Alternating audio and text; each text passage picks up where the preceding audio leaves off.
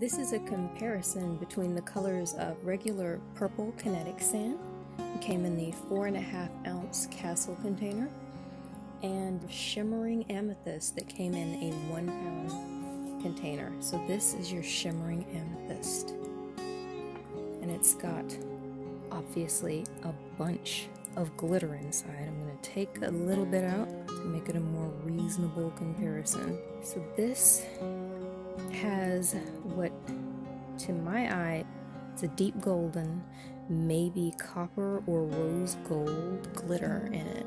But this is going to be a warmer purple, most definitely. Very pigmented, rich, soft eggplanty color. And this is going to be their regular purple color. By comparison, they're both pretty well pigmented, but this one is a lot softer, has more of a blue tone to it, yet even this one I would describe as being definitely a purple that leans more red. It does not lean blue.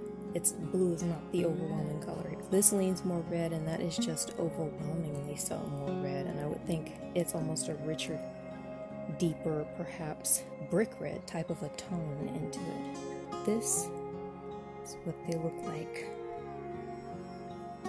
right next to each other.